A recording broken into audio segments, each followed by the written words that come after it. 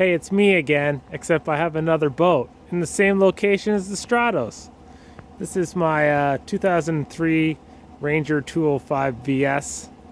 I picked it up from a one-owner person with only 163 hours on it. As you see, it's actually in really good shape. It's never been tournament fished other than me and my clubbies, but everything's in really good shape. Added the Ultrex. It's secondhand. You can see it's been pretty abused. Live scope to tray, triple jacket. Carpet is in awesome shape. Spare tire still has all the nubbles on it, the nubbies. Gel coat is in amazing shape. Other than I got to do a wax on the bottom. Spare fender. I have a spare fender. It's missing the mat.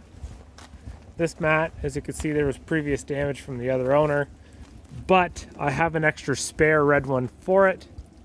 Looking at the back, we got 10-foot power poles on a 10-inch jack plate. 225 Merc 2003 with the 25 pitch Trophy 4-blade. Motor has a new power head on it, as it blew up on the 6-cylinder with that low of hours. It just goes to show you, even if a motor has low hours, you could still potentially blow up, especially for an Opti-Pop. But brand new head, probably only has about 30 hours on it that I put on.